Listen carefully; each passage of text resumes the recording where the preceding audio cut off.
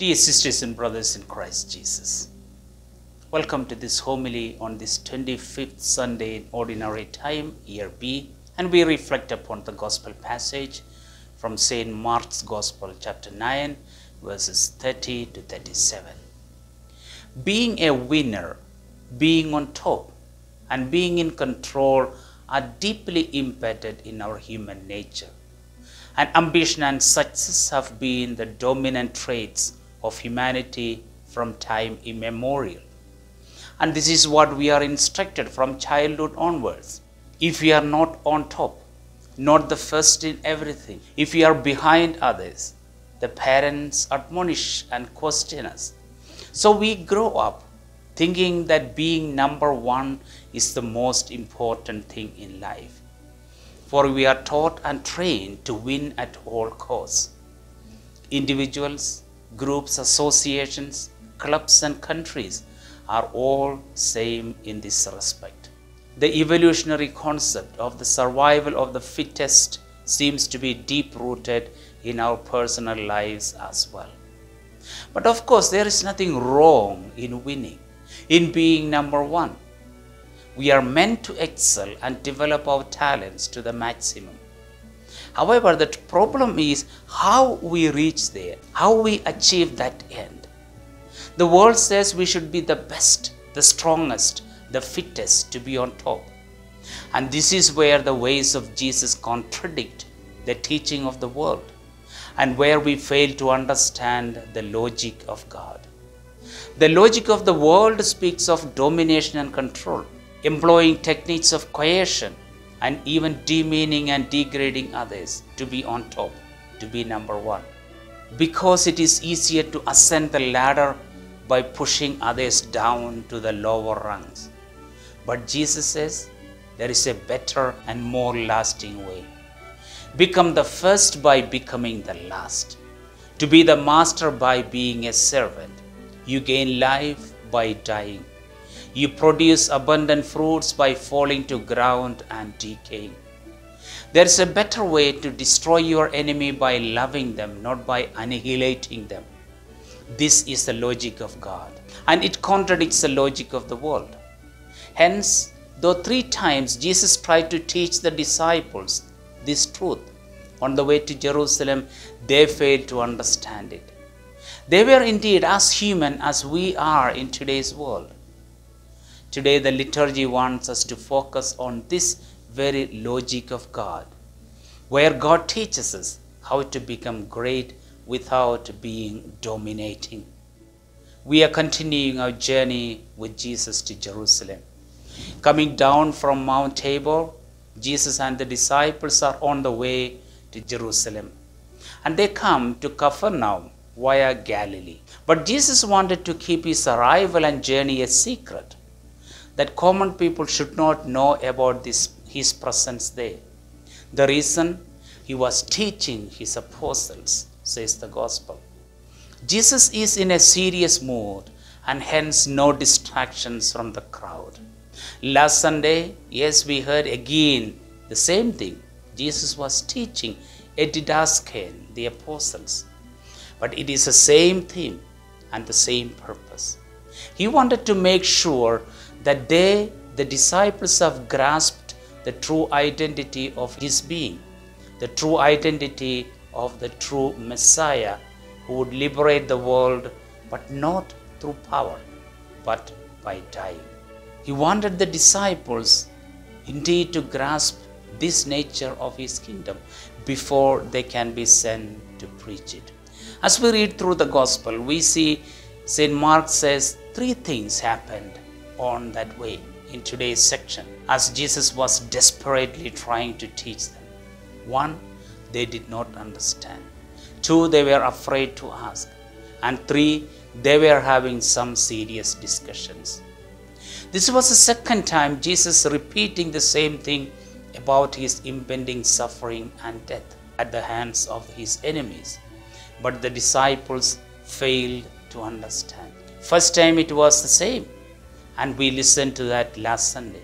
And it will be the same third time also, which we read in chapter 9, verse 32 onwards.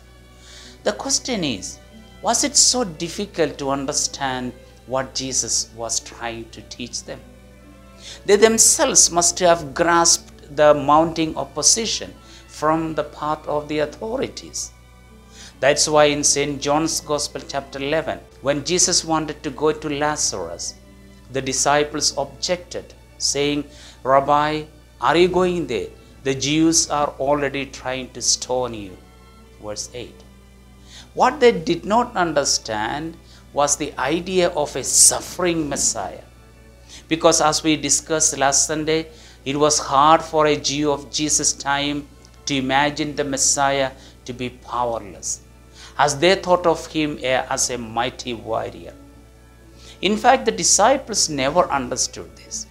Even after the resurrection, as on the way to Emmaus, they told Jesus, "Oh, we had hoped that he would be the one to redeem Israel."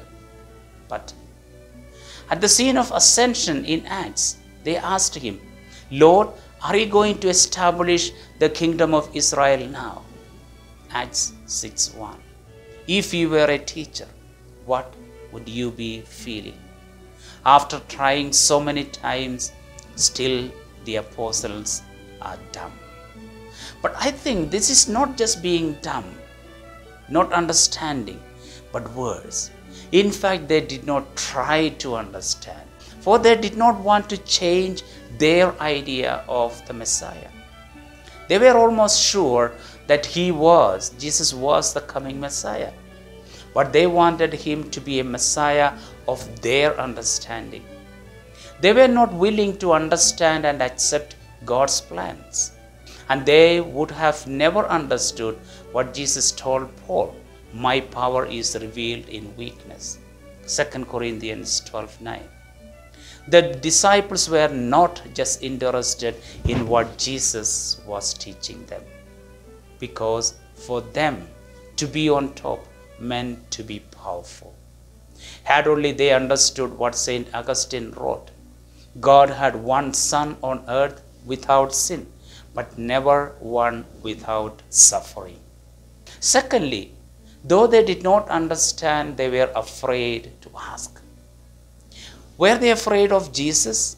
Was he so strict and insensitive? I think they were afraid not of Jesus, but of his teaching. Their fear was that they have to hear the bad news again, teaching about death and suffering. They did not want to spoil their expectations of a Savior coming with power and might, not a failed one in human terms. Is it not true that many remain ignorant because they choose to be ignorant, as they are afraid of truth, which Jesus teaches, which the church teaches, which the Bible tells? They only want the truth that is sweet, that pleases them. As St. Paul says, the time will come when many will not accept sound doctrine, but with itching ears they will gather around themselves teachers to suit their own desires. 2 Timothy 4:3. Yes, many, including many of us, seem to be happy and comfortable in the blissful, deliberate ignorance because truth hurts, as it invites us to accept it even when it is not sweet and demands a change of our lives. If we really want to know the truth, the plan and will of God for you and for the world, listen to him. Read the Bible every day. Spend daily some time with him, but be ready to be challenged and be ready to change your lives.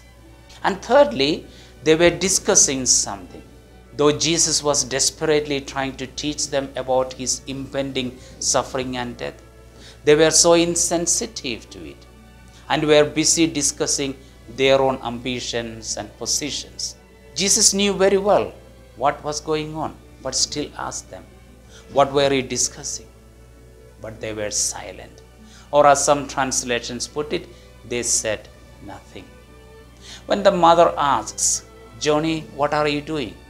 And if little Johnny replies, "Nothing, Mom," or if he is silent, he knows, and the mother also knows, that what he was doing would not make Mom happy. The silence of the disciples meant the same. They did not want to tell Jesus. That means they knew that what they were discussing was at least inappropriate to tell Jesus, though the topic was important, interesting in their circle. Hence they wanted to hide from Jesus, forgetting that nothing is hidden from his eyes. Remember the beautiful Psalm 139. O Lord, you have searched me and you know me. You know when I sit and when I rise. You perceive my thoughts from afar. Even before a word is on my tongue, you know it through and through. Psalm 139 verses 1 and 2. However, although they did not agree with their ambitions, their human tendency to be number one, and even about their insensitivity to what he had just said about his crucifixion and death, Jesus does not rebuke them, but he tells them how to be the number one. He told them, if anyone would be the first, he must be the servant of all. You are discussing who is the greatest, the number one among you. I shall tell you, the one who is willing to be the servant of all, one who is willing to be a slave of all. This is the way for that, not what you think of. Jesus was proposing a new paradigm of success and glory. Glory obtained through humility, suffering and death. A death which would put death itself to death, as St. Paul would say later on. Dear sisters and brothers, St. Peter says, clothe yourselves with humility towards one another. For God opposes the proud, but gives grace to the humble. Humble yourself, therefore, under the mighty hand of God, that in due time he may exalt you. 1 Peter 5, verses 5 and 6.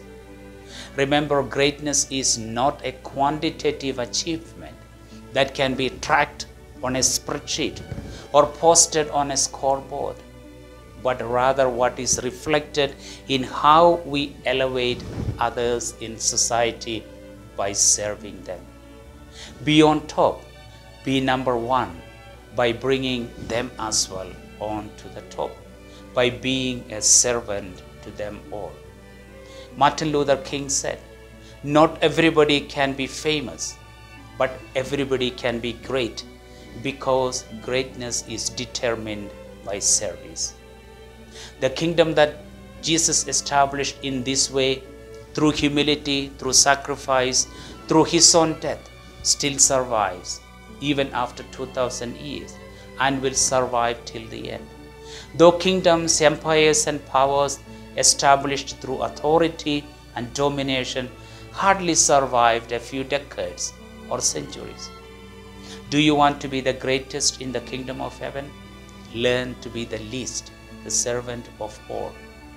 Though Jesus was in the form of God, he did not consider equality with God a thing to be grasped, but emptied himself, taking the form of a servant. He humbled himself and became obedient unto death, even death on a cross. Philippians 2, verse 6 onwards.